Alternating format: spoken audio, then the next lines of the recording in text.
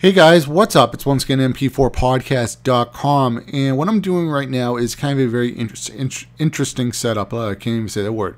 What I'm doing is I'm recording kind of with the HD-PVR 2 with HDMI doing live commentary.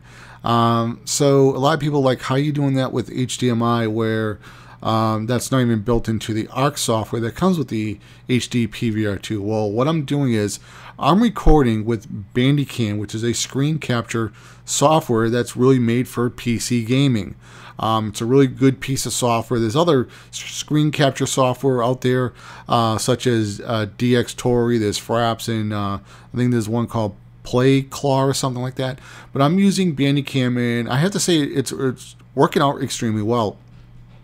Now what I'm doing is I'm speaking directly into my Blue Yeti. I have the silver model. That's the one without the XLR input. The black model is the one with the XLR input. And for what I heard, it works good with Macs, but it's a little buggy on PC. So if you're going to get the Yeti, get the silver one. So what we're going to do is we're going to play a little bit of a Black Ops 2, and then what I want to do is play a scene that's going to throw a lot of particle effects, lighting effects. It's not really going to be the most interesting thing to look at, but what you want to do is look at, you know, some of the detail in the scene. Now this would scene would fall apart with the HD-PVR over component. And also my AVR media. That's just because all the different layers that are happening in video games, it's too much data really happening with the with component. So you really do need HDMI. And let's I just want to show you guys all this stuff moving around so you guys can get a good idea of the quality and so on.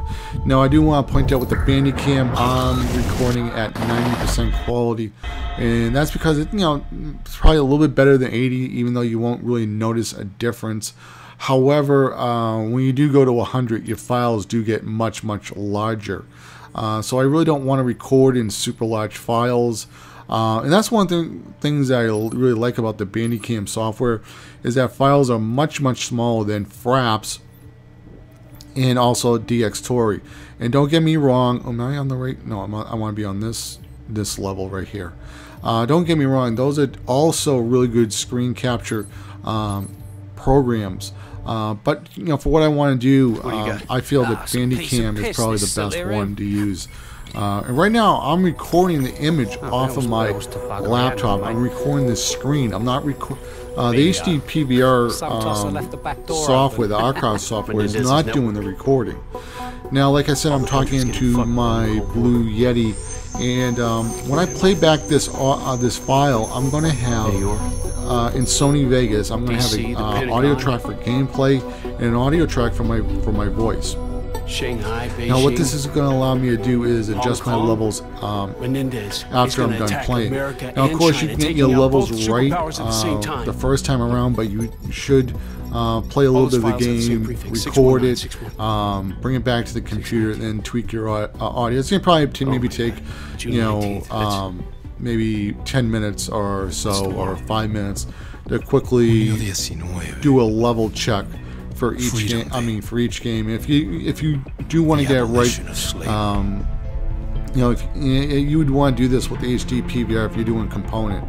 And the reason why you would probably want to do it that way is because if you're going to be recording, you don't want to re-encode it with Sony Vegas. Like, this has to be re-encoded with Sony Vegas because it does have 2 audio tracks. But if you just wanted to record and stop recording and then go directly to YouTube, then you would want to check your audios like on your sound mixer. I have a Behringer 802, and setting your levels isn't hard at all. But when you're jumping from different game to game, Black Ops 2, Assassin's Creed, Halo 4, you have to make sure you get your levels right.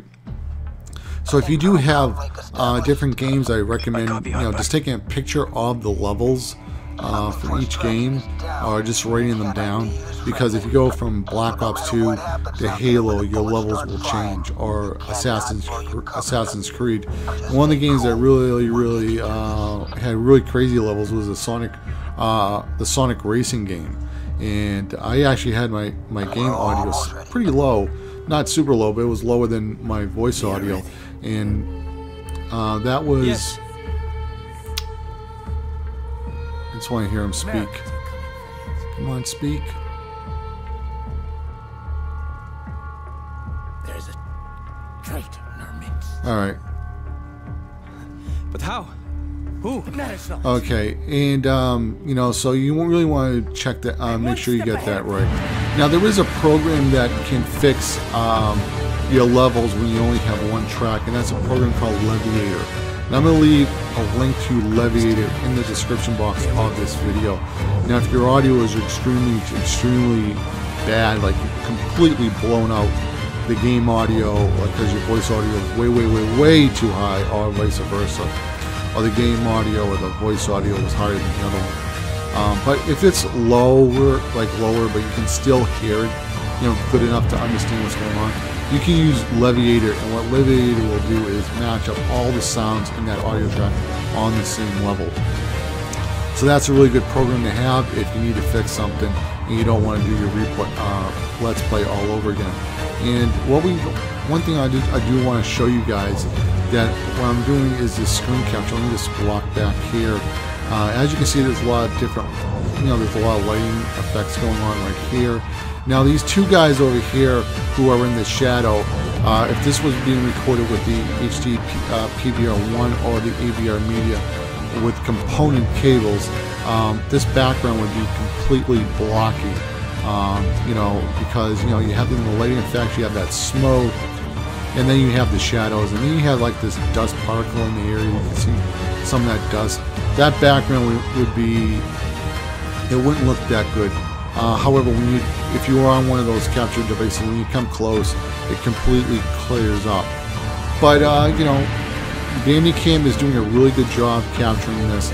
I would probably say you still would get a little bit better picture recording over the Hall-Pog HD-PVR 2 with HDMI. However, you will have to voice over your gameplay footage, because right now this is the only way to do live commentary with the HD-PVR 2. And overall, I have to say it is really good. You know, of course, maybe you can match the HD-PVR 2 quality if you use Bandicam and you record at a 100% quality. But then your Bandicam files will be extremely bigger. I heard probably as big as DxTory or Fraps. And now we're looking at like the jet engines, the particle effects, all this stuff going on, and that's going to look really good. And again, if that was being recorded with any component device, I believe that would be, you know, a little too, you know, blocky and so on. So I'm going to just play a little bit of gameplay right here. Not a lot. Just going to show you this a little bit right here. And then we got some bad guys over here. Oh, that's actually the good guys over here, the soldiers. When I played this myself, I didn't want to really kill any of the soldiers. I just thought it was weird that, you know, doing that in the game. You know, killing your own people thing. But anyway, you know, a little bit like Modern Warfare 2 when you had to kill the people in the airport. But anyway, let's cut over to Sony Vegas so I can show you what the audio the file is going to look like. Alright guys, now what we're going to do is look at the file in Sony Vegas. Now, this was the screen was recorded with Bandicam. And there's a few things I just want to show you about Bandicam. You want to go into the video settings. My Dell laptop is like 13 something by like, I don't know, like 9 something. It's not a 1080p monitor, but it's a little higher than 720p.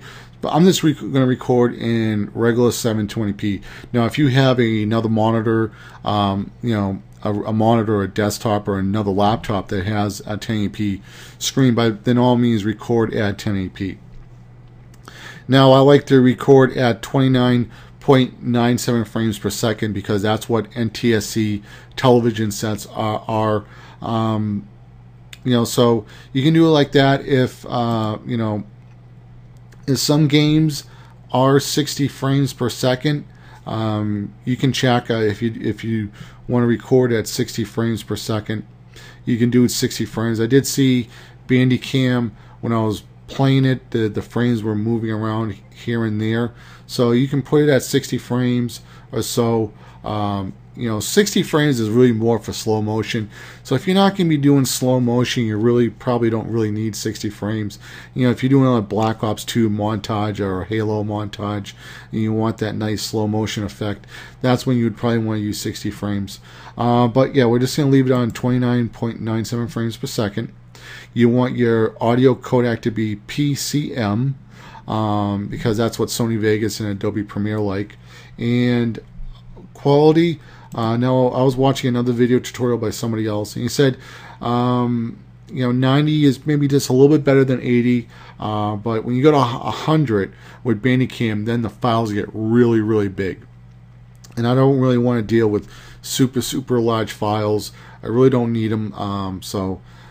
The quality will probably be a little bit better, I heard, but I heard still, even going to 100, it's not really going to make that much of a difference. You can do variable bit rate, you can do unvariable bit rate. That's constant is like the bit rate always stays really, really high.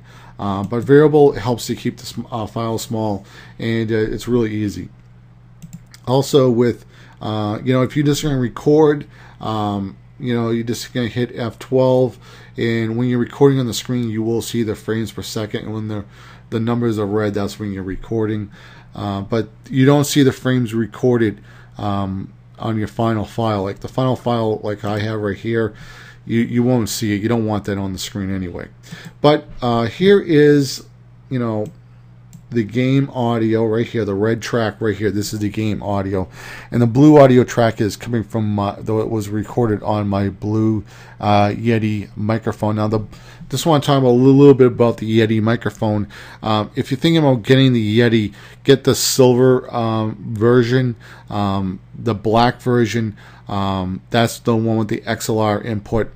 A lot of people have reported problems with that microphone, and it's on Amazon. It's about 3.5 stars.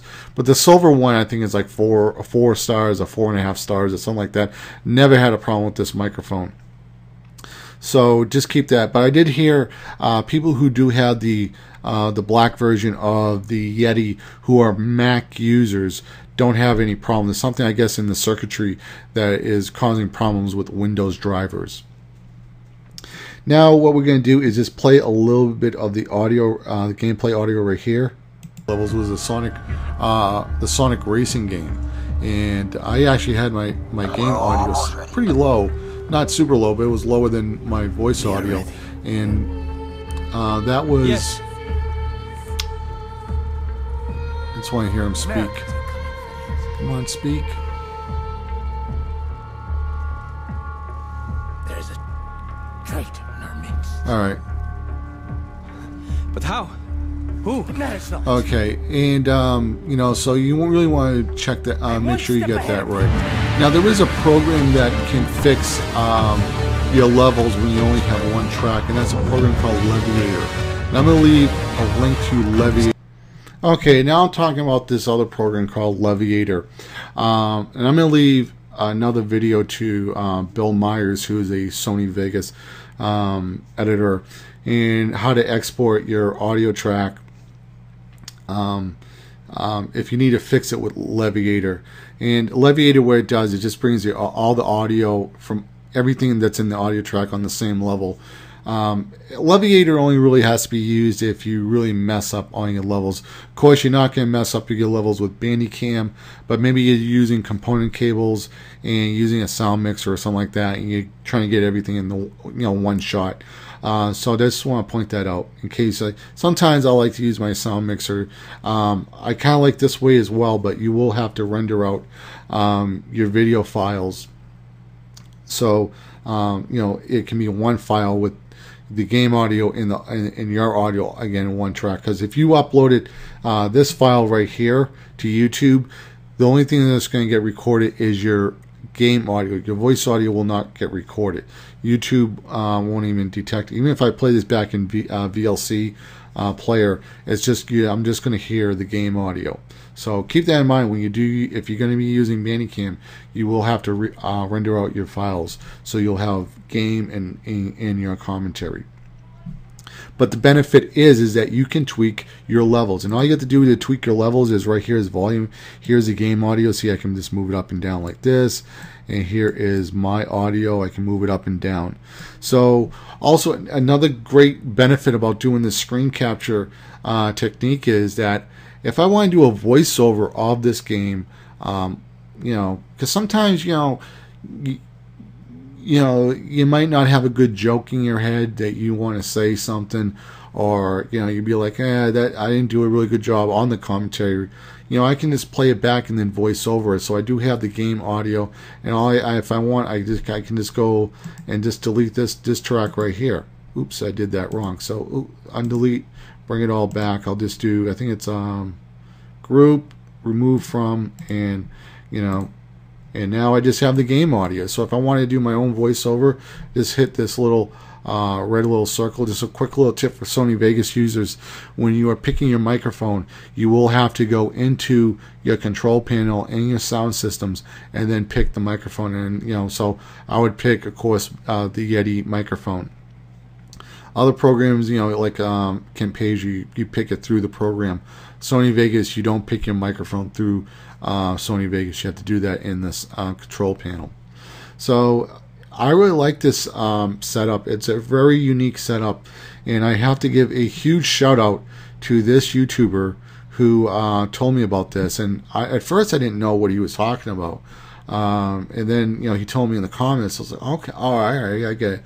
Screen recorders, and I don't know, it didn't dawn on me about using them. I guess you're in the you're thinking about the hog software and the HDMI cables, but a lot of PC gamers, that's how they record. They record with Bandicam, DxTory, Fraps, other programs. There's another program I just heard about, Playcam. There's Hypercam. There's a lot of different ones.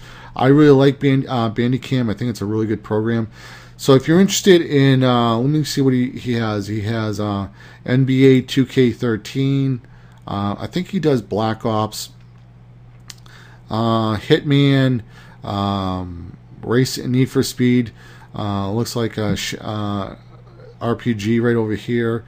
Mario. So he has a really good variety. Classic football. I think that's probably Tecmo. So if you like a lot of different games, definitely check him out. He also has some other channels. He doesn't have any videos, but subscribe to them as well. You might put something up there, and you'll be able to catch it in your sub box. But I'd like to give him a big thank you. I wouldn't be making this video if he didn't tell me. So go over there and show him some support, guys. So once again, guys, I hope this video has helped you as it has helped me a lot. And remember, there are many different ways to do capturing. There's always workarounds, and there's always something that you're learning. And I really have to say, this is really, really good. So I'm going to leave a link to Bandicam. I'm going to leave a link for Levelator in case you need to fix an audio file or something like that. I'm going to leave the Bill Myers tutorial on how to take out your audio in case you're doing it with a sound mixer. And like I said, if you need to fix it with Levelator, if there's anything else, it'll just be in the description box of this video. So once again, guys, this has been MP4podcast.com signing out. You guys have a good one. Take care, guys. Love you guys. Bye.